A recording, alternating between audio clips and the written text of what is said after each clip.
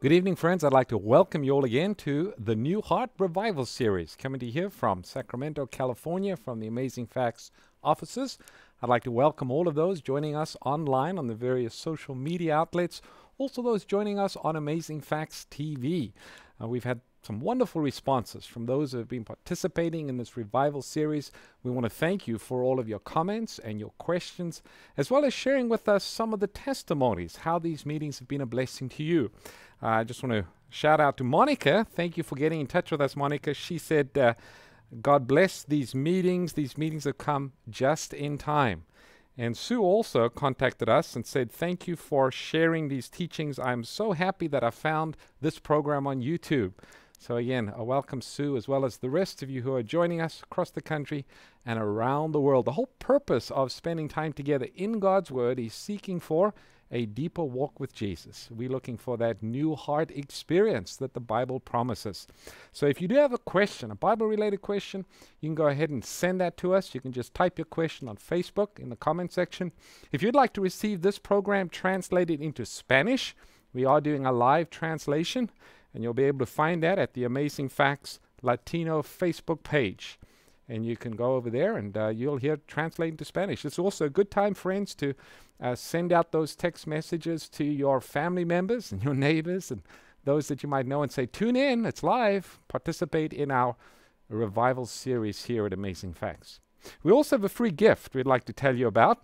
It is a book entitled, Who Do You Think You Are? It's an intriguing title, and we'll be happy to send this to anyone. All you'll have to do is text the word think to the number 40544, and we will send you a link to a digital download of the book, and you can read it. Again, the word think to the number 40544, and I know this book will be a rich blessing to you, and I think you'll enjoy reading it. And of course, you can share it with somebody else and tell them the blessing that it was to you. Well, before we get to our time of questions, it's always good to start with prayer, and I invite you to bow your heads as we pray. Dear Father, we thank you once again that we have this time to open up your word and study together. A very important subject this evening. We're talking about faith and the importance of faith that transforms our hearts and lives. So, Lord, we ask your special blessing upon this program tonight. Be with those who are listening wherever they might be. And together, Lord, lead us into a closer connection with you. For we ask this in Jesus' name. Amen. Again, we want to thank you for your many questions that have been sent in. And we're going to go ahead right now. I'm going to invite Pastor Doug to come, and we're going to take a look at some of the questions that have been sent in. Good evening, Pastor Doug. Hello, Pastor Ross. All right, we're ready for some questions. We'll see. Our first question comes from Joy. She says, my husband is a new convert and wants to know, what is the close of probation? Well, you don't find the phrase close of probation in the Bible per se, but the teaching is there. First of all, close of probation means your time is up. Whenever anyone dies, their probationary time to choose whether they would follow Christ or the devil is gone. Everybody really only has two choices. He said, you're either with me or against me. But there's, in prophecy it tells us there's a time in history when probation for the human race is closed, meaning the saved are saved and the lost are lost. And I think in Revelation 22, I forget the verses, it also talks about that, where he says, let the just remain just still, the filthy are filthy still, he that is righteous, let him be righteous still. And so people's cases are forever settled. Life goes on for a little while on earth, but people's destinies are sealed. Of course, if someone commits the unpardonable sin, their probation is closed. As you know, there's a little period of time they may still be alive, but they're beyond mercy, so to speak. And kind of a frightening thought, but it is taught in the Bible. Typically, what we say is the small time of trouble when you can't buy or sell, that people can still be saved then. But once the 7 last plagues begin to fall, we think of that as when probation is closed for the human race. The saved are saved, the lost are lost. All right, we got a question that just came in right now. Somebody typed in, they said, do you have to be baptized to receive the Holy Spirit? Well, some people get the Holy Spirit before baptism. And you know, there's plenty of people in the Old Testament. The Holy Spirit came on David. The Holy Spirit came on Samson. And they weren't baptized per se. But you have in the New Testament the story of Cornelius. He gets the Holy Spirit. But then after he gets the Holy Spirit, Peter said, who can forbid water that these should be baptized who've received the Holy Spirit the same way that we did at Pentecost. And that's a paraphrase. So when a person has the Holy Spirit, if they've not been baptized, they'll want to follow the institutes that Jesus has established. That's right. And I think also the Holy Spirit comes in degrees, you might say. For example, the Holy Spirit was working in the hearts and the lives of the disciples when Jesus was on the earth. You remember Jesus breathed on the disciples. He said, receive the Spirit. But then we have a special outpouring of the Holy Spirit that came on the day of Pentecost, where they were empowered to go forth and witness for Christ. The Bible says it's the goodness of God that leads us to repentance. So the Holy Spirit is working upon our hearts. When a person is baptized and we make that public declaration that we're on God's side, it's as if God's able to even do more in us and through us when we make that commitment. So we had the Holy Spirit before, but God wants to give us a special blessing of His Spirit after baptism. Just like when Jesus came up out of the water when He was baptized, we read about the Holy Spirit coming upon Him, and He did a powerful work in sharing the gospel there. And Peter said in Acts chapter 2, repent and be baptized, and you shall receive the gift of the Holy Spirit. So there's a special promise of the Spirit that comes with baptism. So don't leave out baptism. Next question that we have is from Suzanne. She's asking a very practical and important question. How do we know if we are saved? Well, first of all, we base it on the promise of God. He's declared that if we accept Jesus, His sacrifice for our sins, says we can know that we have passed from death unto life if we love the brethren. So one way is love. And when you love the Lord and you love your neighbor, when you've had your heart changed, old things are passed away, all things are made new. You've changed directions in your life. Instead of living for self and sin, you now want to live for others in the glory of God. You know, you'll have the fruits of the Spirit, and there'll be a transformation in life. I think you also need to recognize that a person that is saved, who gives their life to Jesus, doesn't mean they'll never make a mistake or they'll never sin, because the reality is we do fall, and we need to come to the Lord and ask for forgiveness. But I think the difference between somebody who is saved and somebody who's not saved is that when we do sin, it hurts our hearts. Our conscience are bothered. And we come to the Lord and say, Lord, please forgive me. It's a sincere desire to live a life that brings honor and glory to God. Someone who isn't saved, they don't really care about seeking the way of righteousness. And so it has to do with the heart. Where is our focus? What is our desire? And don't get discouraged if you have doubts. Even saved people got discouraged and had doubts. Okay. Next question that we have. Should you confess to something that happened years ago to someone when they don't remember? Yeah, that's a good question. And I might even add something to this. I had someone come to me once. We talked about confession the other day, and that usually generates a lot of thoughts in people's hearts and conscience. And they said, you know, years ago I went around gossiping about this person and saying terrible things about them, and then I realized that wasn't right, and I stopped. Do I need to now go to that person and say, you know, I went around and told everybody all these terrible things about you? Well, that's probably not going to make them feel very good, and I don't see how that will glorify God. You might apologize to some of the people you talk to and say, you know, I was doing a lot of gossiping back then. I hope you'll forgive me. But, you know, I think the criteria you sometimes ask, if this is not going to bring glory to God, and, you know, most of us, you can't go back very far into the past and try to resurrect every mistake you've made. You know, like I said, if you stole your neighbor's leaf blower 10 years ago, you may want to still go back and give it to him and confess. It's still his. But, you know, you can't always rehearse every word that's spoken. What do you think? Am I saying that right? Absolutely. Yeah, and I think that's where you need to pray for wisdom. Sometimes you can be overly zealous, perhaps, and actually cause more harm when something was done a long time ago and you've prayed about it, God has forgiven you, and you can move on. You don't want to hurt that relationship. So I've met people, their conscience is hypersensitive, and they can just never have peace. Right. And at some point, you know, God says, look, I'm giving you a new beginning. Right. Clean slate, go from here, have the joy of the Lord. If we've got to wait until we untangle someone said, you can't unscramble scrambled eggs. You know, when Jesus talked to the woman at the well, she had already had 5 husbands. She was living with a guy she isn't married to, and yet he revealed he was the Messiah. She could probably not right all the wrongs in her life, but she got a new beginning from that point on, and that's where God meets us. A question that just came in, somebody who's watching on Facebook, they asked the question, how do I help my teenager to be more interested in spiritual things? I think this is something that every parent that has teenagers can ask. I was waiting to hear your answer. I'm asking the question. You got the answer there. Well, we don't have, now we got teenage grandchildren. Well, you need to live it in your life. They say the most important thing in raising children, there's 3 rules: example, example, example. The other thing is, and I've had some great saints that have had good success with their children, do things with them, engage them and model Christianity and act it out with them. And I think that's real important too.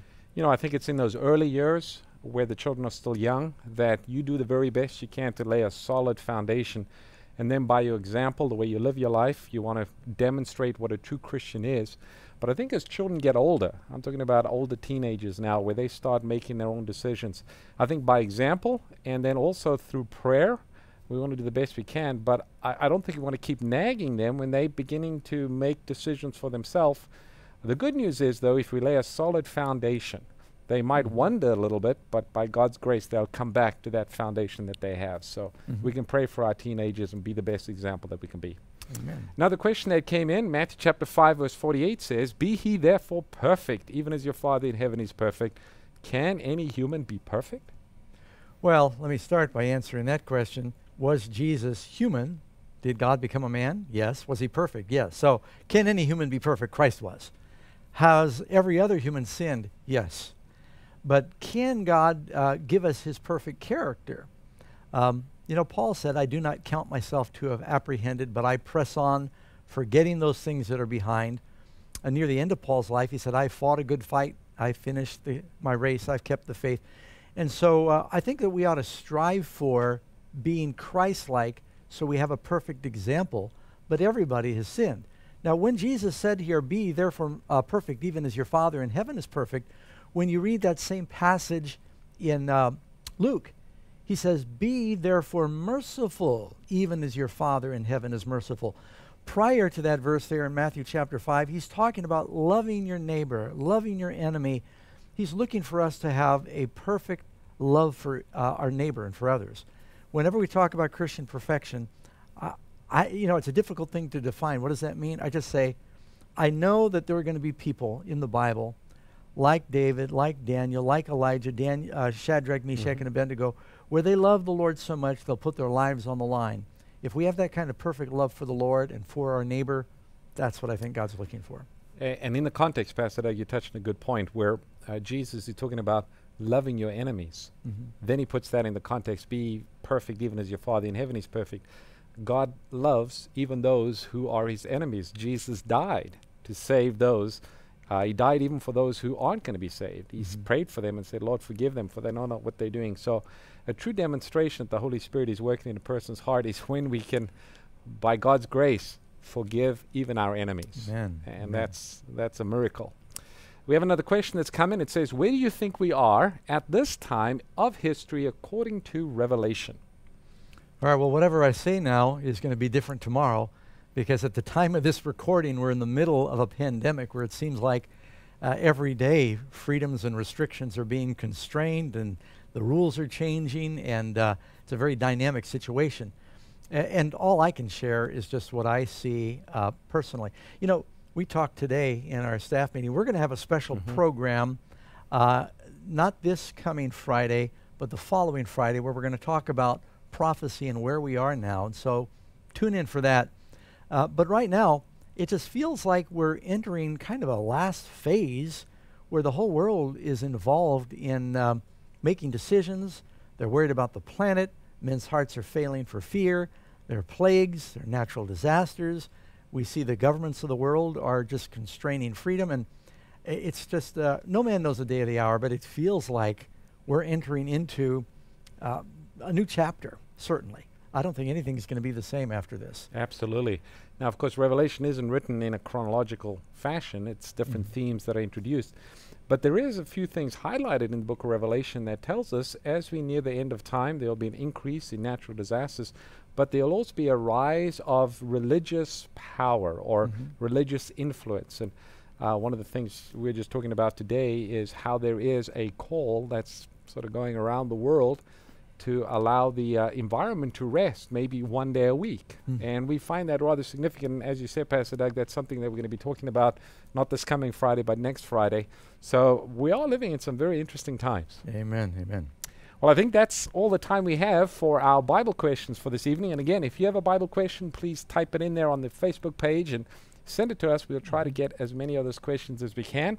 We do have our theme song. Tonight we sing in the song Sweet, Sweet Spirit, and you'll see the words there at the bottom of your screen. And again, we want to invite you to join us wherever you are as we sing this theme song this evening.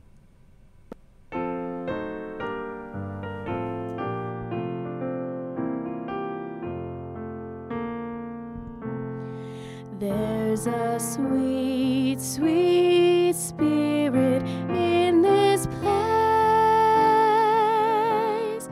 and I know that it's the Spirit of the Lord. There are sweet expressions on each face,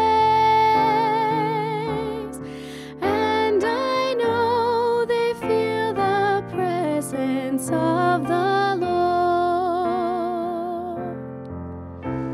Sweet Holy Spirit, sweet heavenly dove, stay right here with us, filling us with your love.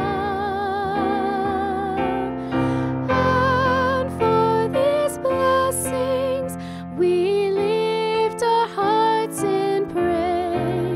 without a doubt we'll know that we have been revived when we shall leave this place.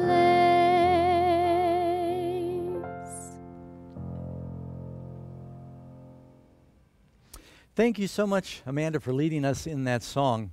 And friends, we are praying for the Holy Spirit to just baptize us during this series where we're talking about how to get the new heart. And we've been dealing with some of the high points in the Christian life, talking about faith tonight. We're talking about the Holy Spirit this week. We'll be talking about prayer. We've discussed repentance, confession, and what it means to be crucified with Christ. And these are all the basic fundamentals of what conversion is all about. And we're really praying that as we study into this issue, with all that's happening in the world around us right now, that a lot of folks will take advantage of this time to get serious about being real Christians, loving the Lord with all of their hearts and all of their minds. And I just want to have a brief prayer with you again as we open God's Word and talk about our subject tonight. Loving Lord, we just turn to you wherever we are as this program is broadcast and streaming live, that around the country and the world, that we will just seek your face. You'll know we're reaching out, Lord. We want to have the real thing that Jesus came to give us. And we pray this in Christ's name. Amen. Faith. We're going to talk about mountain-moving faith. You know, I thought I'd begin with an amazing fact. After all, we are amazing facts. And I remember doing a little study on the Bingham Canyon Mine. It's about 14 miles southwest of Salt Lake City. It's the biggest man-made excavation on the planet, and it can be seen from space. The interesting story behind it is that two Bingham brothers, were traveling in the area, taking care of some horses back in like 1848, and they noticed there was a bunch of evidence for copper and minerals in the ground, and they went back and they told Brigham Young, and they said, we think we found a mountain that's got just a lot of gems, a lot of ore. Maybe we ought to be working some mines up there. And he said, no, you don't have time to be moving mountains. He says, you ought to put your energy into farming. Well, they ended up selling off the property, but it was named after them. And in the meantime, it has been a mine that has been operating for over 100 years. It is the most productive mine in the world. Every day it moves 450,000 tons of minerals.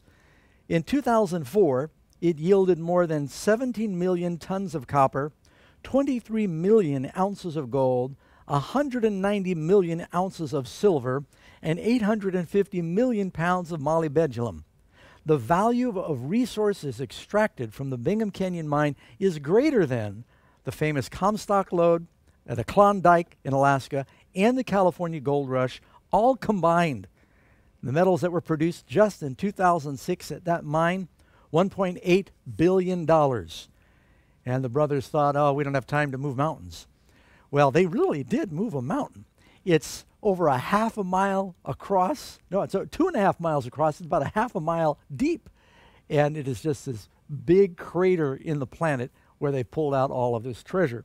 You know, we're going to be talking about mountain moving faith tonight. And Jesus, I'll tell you why. Jesus made a statement in Mark 11, verse 22. He said, have faith in God. For assuredly I say to you, whoever says to this mountain, be removed and be cast in the sea, and does not doubt in his heart, but believes those things that he says will be done, he will have whatever he says. Therefore I say to you, whatever things you ask when you pray, believe that you receive them, and you will have them. Now that's a big promise. But what is Jesus talking about? Say to a mountain, be plucked up and moved into the sea? I remember once I read this in the Bible when I was a baby Christian. I happened to be living in the mountains in a cave by myself. And I thought, well, I want to see how well this works. So I was sitting there from my cave entrance. I could see several significant mountains. And I looked at them. I studied them carefully in relationship to each other. This is true. I'm embarrassed to tell you. I had just a childlike faith back then. And so I tried to muster up all the faith I could. And I said, move. And I opened my eyes, and I thought maybe there was a little movement, but I wasn't too sure. And, you know, years later, I realized that Jesus wasn't telling us if we had enough faith we could move dirt. God gives us bulldozers for that. He's talking about moving the mountain of sin that is crushing us all. Everybody that sins, it's like the book Pilgrim's Progress. You know, we've got this burden. And we think, how can I ever get out from under this burden? It's crushing us. You know, one reason I think that, you can read in Micah 7:19, I think we touched on this in our Bible question time, he will again have compassion on us and will subdue our iniquities. You will cast all of our sins into the depths of the sea. So what is it that we need moved? We don't need a mountain of dirt. We need to have God remove a mountain of sin. And some of us have bigger mountains than others, but God is in the business of moving mountains. And through faith in Christ, that mountain can be moved and cast into the sea. And I remind you again that the deepest ocean in the world, the Marianas Trench, is 36,000 feet deep. And the tallest mountain, Mount Everest, is just under 29,000 feet, meaning you could submerge Mount Everest in the deepest ocean and it would be completely covered. You can submerge all of our sins in God's mercy, and it'll be completely removed from God's sight. He casts our sins into the depths of the sea, and he sets up a no fishing sign. So we're going to be talking about this subject of faith because it is crucial in our salvation. But I want to begin by previewing a story about the Promised Land, talking about these 12 spies. So in your Bibles, the story we're going to use as a springboard is Numbers chapter 13. Before they entered the Promised Land, people had not been there their whole lives. They hadn't been there in generations. They wondered what it looked like, and they persuaded Moses to let them send some spies to sort of preview things, see what the state of things was, and he agreed. And then it tells us the names of these 12 spies. Most of them have evaporated into history, but we remember 2 of them, Joshua the son of Nun and Caleb the son of Jephunneh. And he sends them out, and it says that in Moses, verse 17, Numbers 13, verse 17, then Moses sent them to spy out the land of Canaan. And he said to them, go up this way into the south and go up into the mountains and see what the land is like, whether the people who dwell there are strong or weak, few or many, whether the land they dwell in is good or bad, whether the cities they inhabit are like camps or strongholds, whether the land is rich or poor, whether they are forests or not. Be of good courage. He's saying, be courageous, have faith, and bring some of the fruit of the land. Now the time was the season of first ripe grapes. So they went and they spied out the land from the wilderness of Zin as far as Rehob, near the entrance of Hamath. And they went up through the south and came to Hebron. These are the mountains of Hebron. And Ahim, Shishaiah, and Talmai, the descendants of Anak, were there. And they came to the valley of Eshcol, and there they cut down a branch with one cluster of grapes and carried it between two of them on a pole.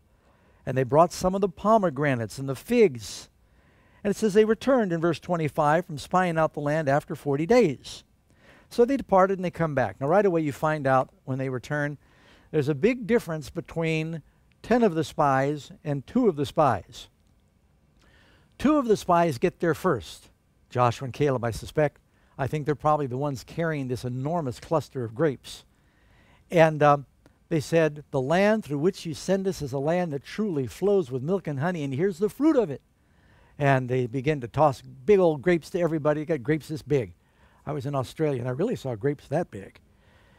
And so they're giving all these grapes to everybody, and they're tossing them figs and pomelos, and there's probably fruit flies everywhere because they've been carrying all this sticky fruit for days.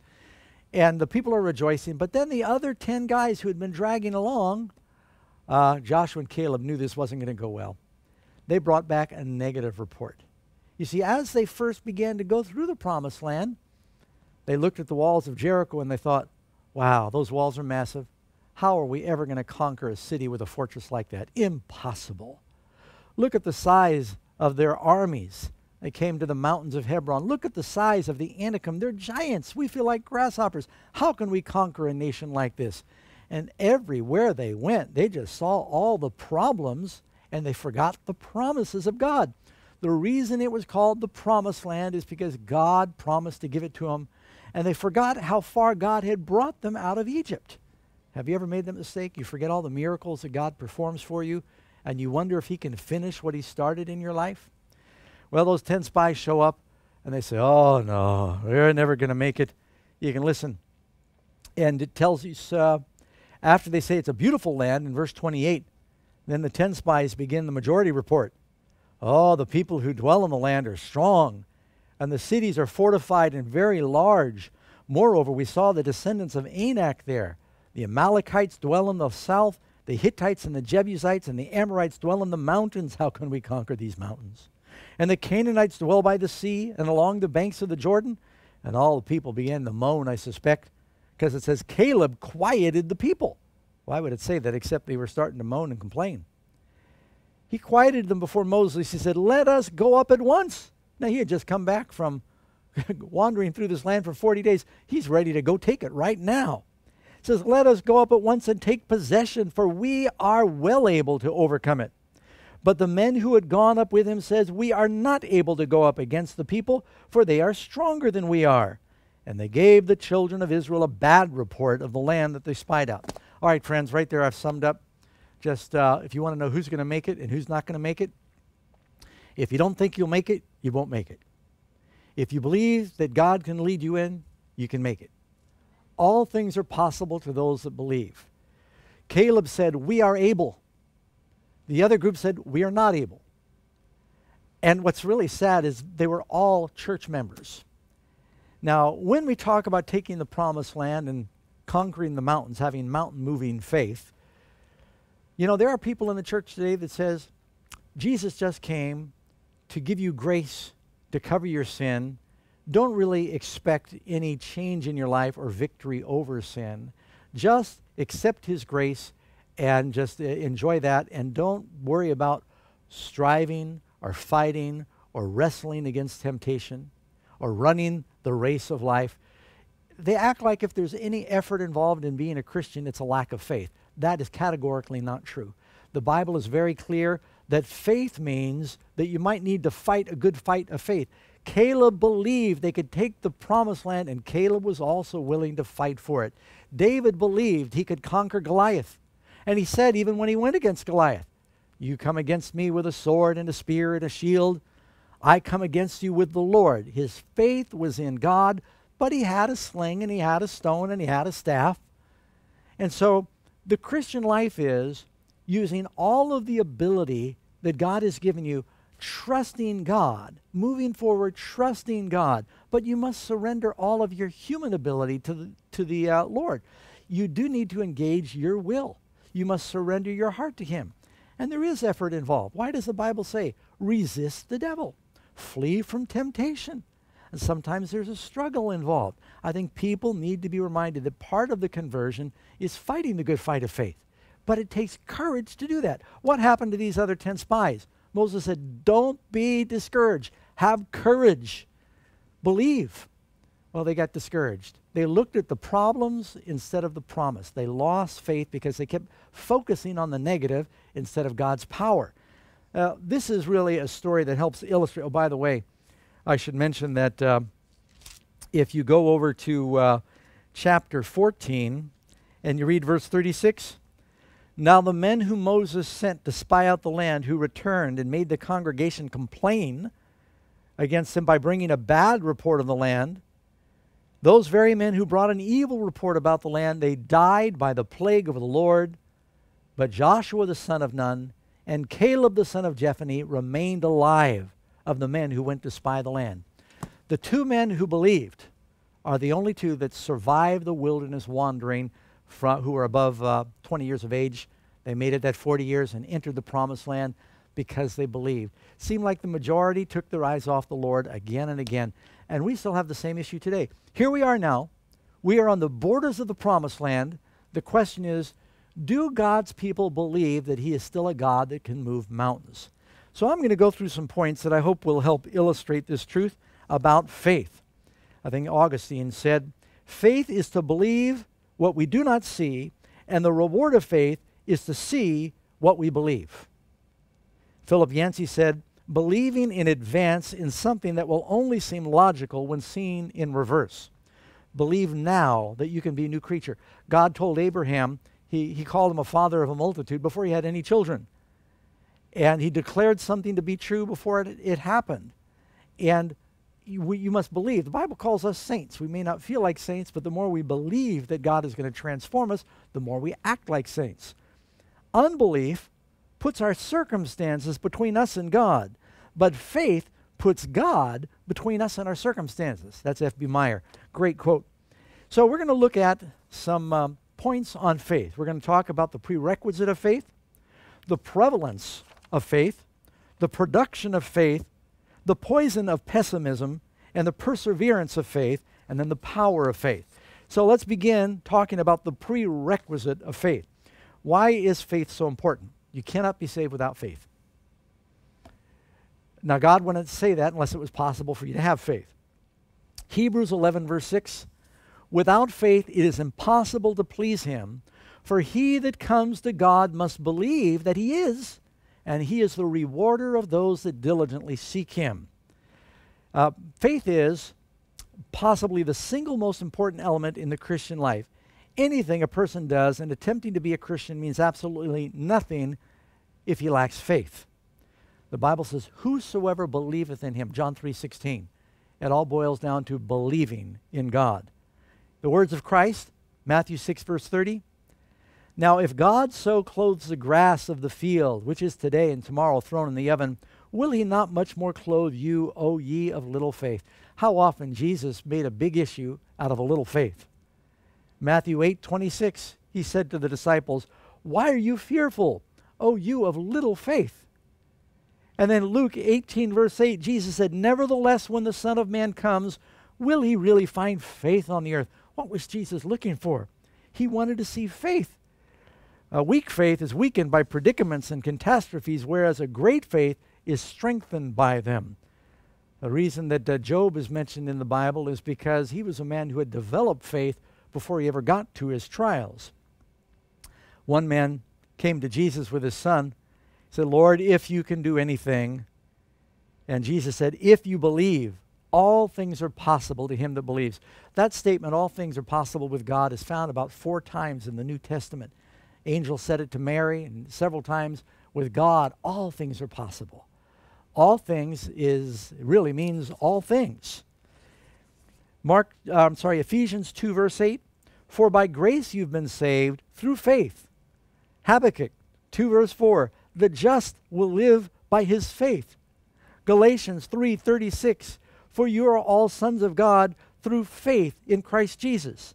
Romans 5:1, therefore having been justified by faith, we have peace with God through our Lord Jesus Christ. So I hope I've made my case, friends. that a prerequisite for anyone to be saved is believing in God. We must believe in God. Well, that leads us to the next important point. I'm going to spend a little time on this, and that's the prevalence of faith. You might be thinking, the Lord is making it so impossible by asking me to have this supernatural, extraordinary faith, and I'm not a person of faith. I don't believe that. I believe that everybody has faith. The question is, where is your faith? Now, the Bible tells us this. Romans chapter 12, verse 3, God has dealt to every man the measure of faith. And keep in mind, Jesus said you only need faith as a mustard seed, and you can move mountains with this little bit of faith. So we all have faith, but everybody kind of needs their own faith. It's like, everybody wants a toothbrush, but you don't want someone else's toothbrush. You need your own toothbrush. We had some company came to visit us at our house, and they mentioned they were staying the night, and they said, oh man, I forgot my toothbrush. And our son said, don't worry, we've got one we share with everybody. But we actually didn't have one we share with everybody, but that's what he said. Anyway, so the Bible tells us God has dealt to all men a measure of faith. You've got faith every time you sit down, that chair was built well enough to hold you, even though, if we're honest, some of us weigh more than we probably ought to weigh. I have seen Christians go to what we call fellowship dinners or potlucks, and they go through line and they just take heapings of food. They don't know who made it. They don't know what their kitchen looks like. They don't know what the ingredients are. Now, it's one thing when you shop in the market and you're assuming there's some factory rules, but at potlucks, it really takes faith. And you know what? It seems like just about everybody survives. They've got faith.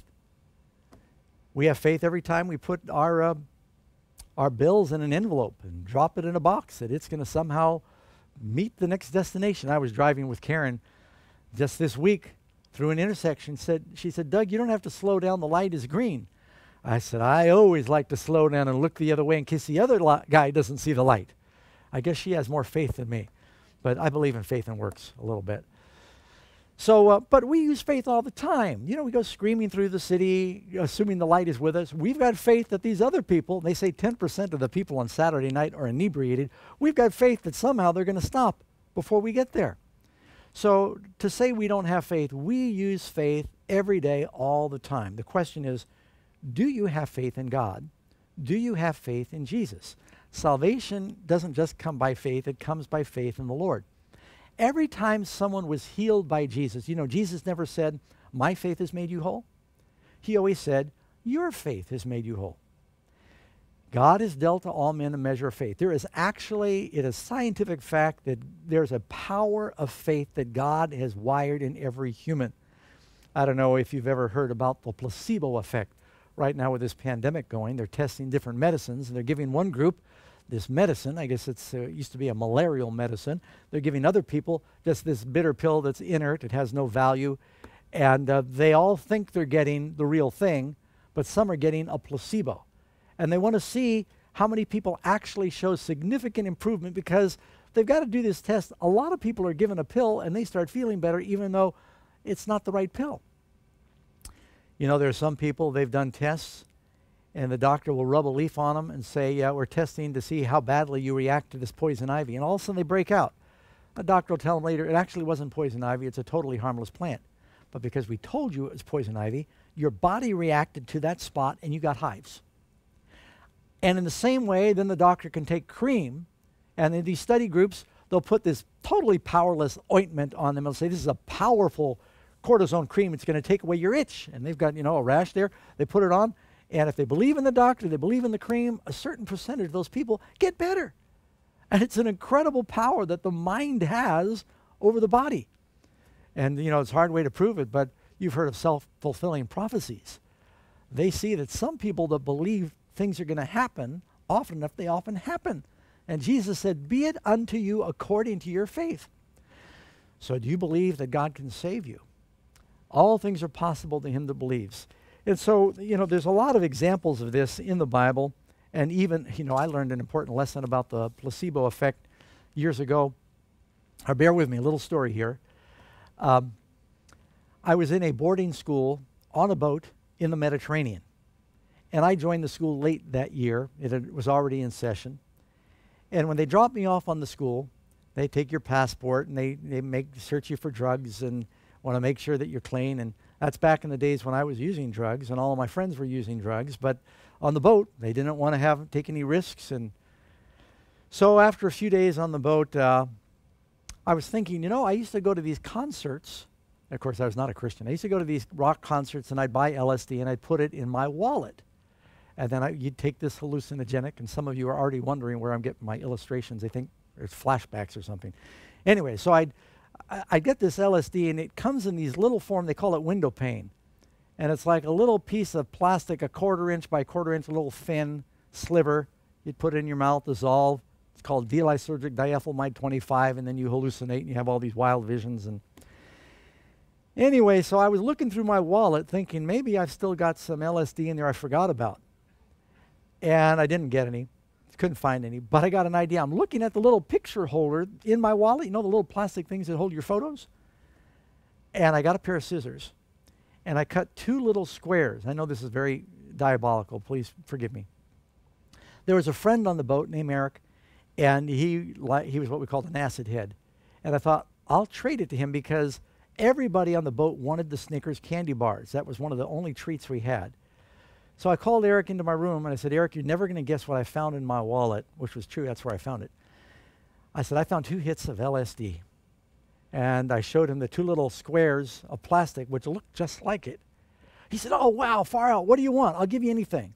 I said, I want I want 2 Snicker candy bars. I didn't want to sound too eager for one of them. I didn't want to. So I said, I'm keeping one. He said, all right. So he went and got the 2 candy bars. He gave them to me.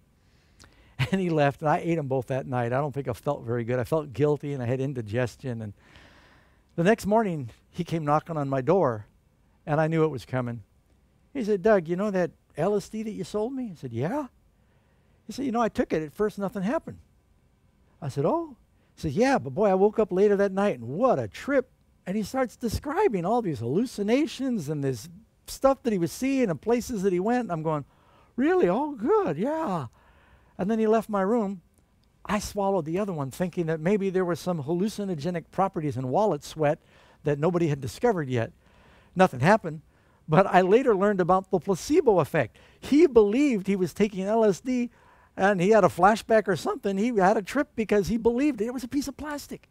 And I started wondering about the power of the mind over the body. Well, I don't believe we're saved by faith in faith. I believe we're saved by faith in Jesus, and it is not a placebo.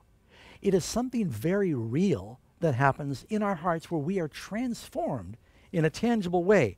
So there's the prevalence of faith. We've got faith all around us. You know, the 2 people that Jesus especially complimented in the Bible were pagans that demonstrated their faith in him. You remember there was this woman that she persisted in asking Jesus to heal her daughter.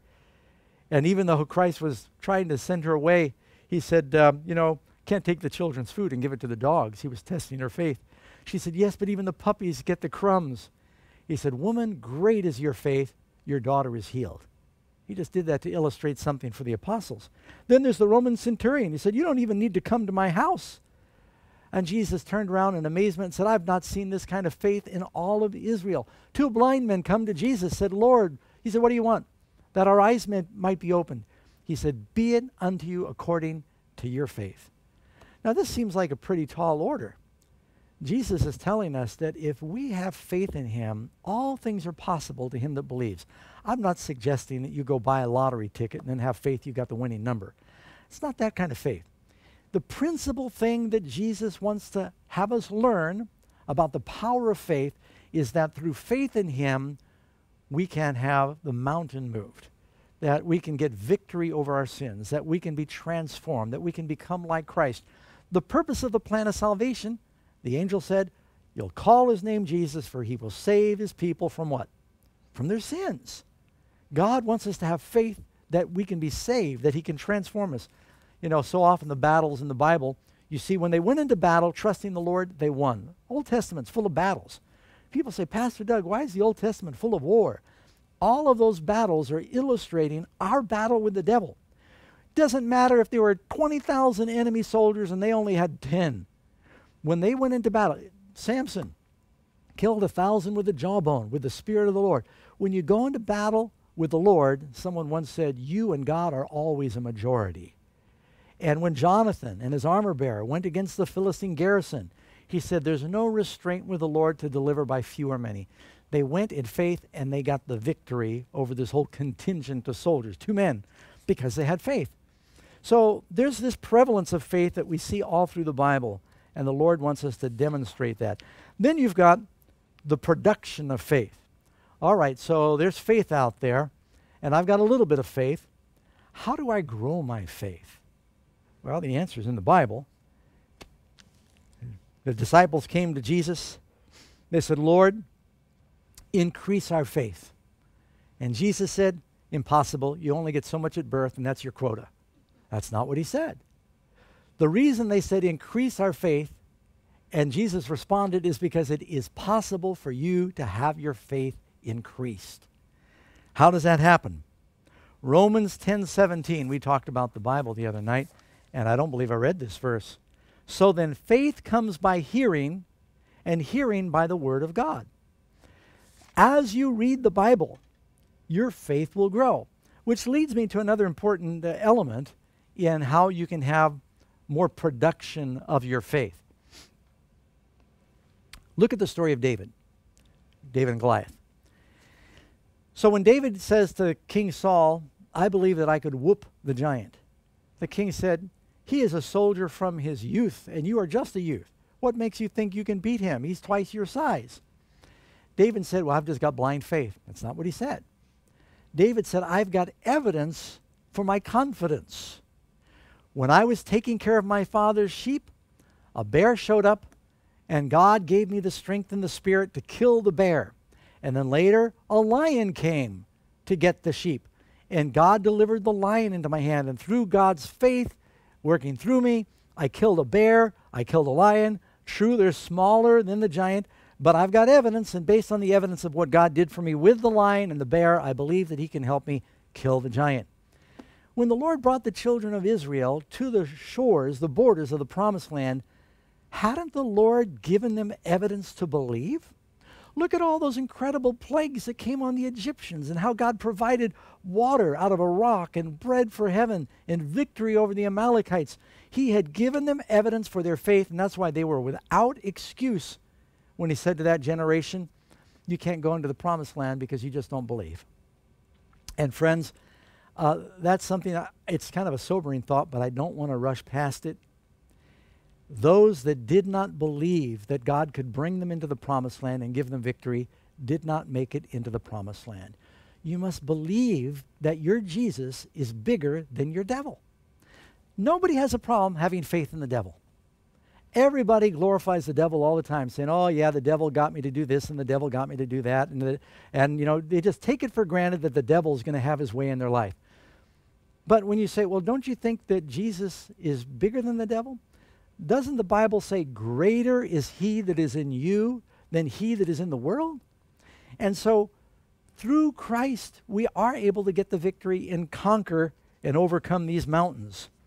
So, you can have more faith. Matthew 17, verse 20. Assuredly I say to you, if you've got faith as a mustard seed, you'll say to this mountain, move from here to there, and it will move, and nothing will be impossible for you. However, this kind does not go forth except by prayer and fasting. So, read the Bible, you get faith. Look at the evidence of God's leading in your past, and it'll grow your faith. And prayer will grow your faith. So, when you pray and you get answers to your prayer, your faith gets bigger. Have you ever prayed before for something that was just really extraordinary, and then God answered your prayer, and you go, wow, why would I doubt God? He's so powerful. He's answered so many prayers before. Faith sees the invisible, believes the incredible, and receives the impossible. All right, well, at this point, I want to talk a little bit about the poison of pessimism. You can read here where it says in Matthew chapter 4, verse 3, when the tempter came to Jesus, he said, if you're the Son of God, command that these stones become bread. Now, what did he say? If. For the devil, everything is about an if. You know, when Christ was hanging on the cross, there was that thief on the left. And he said, if you're the Son of God, save yourself and us. And the high priest, when Christ was being tried, he said, if you're the Son of God. So the word if, it obviously denotes some doubt. And so God is not wanting us to have doubt. He's wanting us to have faith. James chapter 1, verse 6, when someone comes to the Lord and they're wanting deliverance, he said, but when a person prays, let him ask in faith with no doubting. For he who doubts is like a wave of the sea, driven and tossed by the wind. For let not that man suppose that he'll receive anything from the Lord. A double-minded man is unstable in all of his ways. Some of us need to pray and say, Lord, forgive my unbelief. Start believing that God can. And, you know, I think it's important for us to speak positively to those that are around us. So many Christians are negative to each other. We need to encourage each other that we can do all things through Christ. Abraham Lincoln said, we complain because roses have thorns, but we ought to rejoice that the thorn bushes have roses. And that's several variations of that have been quoted. So not only do we have the production of faith to avoid the poison of pessimism, so don't be constantly rehearsing disbelief. Then there's the perseverance of faith. Faith is not something that just happens in a moment. Faith represents a persistence. They were 40 days exploring the promised land. Even though they saw that the giants were bigger, they saw the walls of Jericho were bigger, they saw that they had better weapons. The people in the promised land, Caleb and Joshua, they saw that, but they persisted in believing in God. They hung on. Faith persists. You know how you move a mountain? An ant can move a mountain. One grain of sand at a time. You just got to persist. 1 Timothy 6:12, fight the good fight of faith. It is a fight. It's a battle. Lay hold on eternal life. Now, the language that Paul is using there, he's kind of talking about like when Jacob got a hold of the angel and he said, I will not let you go unless you bless me. Take a hold of the promises of God. Lay hold of them and reach out for the horns of the altar and just plead for mercy. Sometimes we give up so easy. Pray persistently. The perseverance of faith. 1 Peter 5, verse 9. Speaking of temptation, resist the devil steadfast in faith. Be steadfast, knowing that the same sufferings are experienced by your brotherhood in the world. You're not in this battle alone. Every Christian is constantly striving to maintain our hold on God. This life, as long as the devil is out there, it's going to be a battle. You could either surrender, and then you basically sacrifice eternal life to the enemy, or you can fight the good fight of faith. And I'll tell you, it's a lot better fighting against the devil, working with the Lord on your way to the promised land than being a slave back in Egypt. And how often the children of Israel said, oh, we wish we were back in Egypt. 1 John 4, verse 4 and 5, for whatever is born of God overcomes the world. And this is the victory that has overcome the world. What is it? Our faith. Who is he that overcomes the world? But he that believes that Jesus is the Son of God. Your best friend is the creator of the universe. Why would he say no in giving you anything you needed to succeed in being saved? Jesus wants you to be saved so much, he gave his life that you might be saved. Why would you doubt that he wants to save you? Believe he wants to save you. Believe that he will help you. Now, sometimes God tests our faith. He'll bring you to the Red Sea, and you'll think, wow, I don't know how I'm going to go forward. And then he'll make it real interesting, and he'll put a mountain on either side. And then it gets real interesting, and he'll have the Egyptians charging down your neck. And then he says, do you still trust me? Then, at the last minute, he parts the ocean. You know, God is looking for people that will refuse to give up anything. They're going to continue to hang on with their faith. You know, mountains can block your vision, but God is in the business of moving mountains. I was interested reading the history of Hannibal back during those Punic Wars about 200 years before Christ. He knew he had a better army there in northern Africa by Carthage. I was at Carthage when I was a kid, when I was sailing around on that boat I mentioned earlier. And But he couldn't fight the Romans on the sea. You know, Italy was a peninsula. They had a better navy. He said, I'm going to win if I can fight him by land. And he thought of something that was such an audacious plan. He said, well, they're not expecting me to come by land. To do that, I'd have to come from the north, which means I need to land in Spain, march my army up around by the Rhine, cross the Italian Alps, some of the biggest mountains in Europe. Oh, no, it's the biggest mountains in Europe, with elephants. And he had 38,000 infantry, 38 elephants, 8,000 cavalry, and he started in September. And it was quite a struggle crossing those mountains, but he believed that he could do it. He did something that seemed impossible to everybody else, and he's believed now to be one of the greatest generals in history, very educated man, because he wasn't intimidated by the mountains. Spurgeon said, a little faith will bring your soul to heaven. A great faith will bring heaven to your soul. Faith does not, George Mueller, who's a great man of faith, he said, faith does not operate in the realm of possibility. There is no glory for God in that which is humanly possible. Faith begins where man's power ends. You might say, Lord, I'm helpless. I can't do it. That's when you really give God permission to roll up his sleeves. Our greatest weakness lies in giving up. The most certain way to succeed is always to try one more time. You've heard the expression, and that, by the way, is Thomas Edison, who wasn't a Christian, but he made some good statements. Someone said, triumph is the combination of try and oomph. Sometimes Christians forget about the oomph. There is some effort involved in being a Christian. You got to wrestle sometimes in prayer. And this is a great quote by Bernard of Clairvaux. Only by desertion can we be defeated.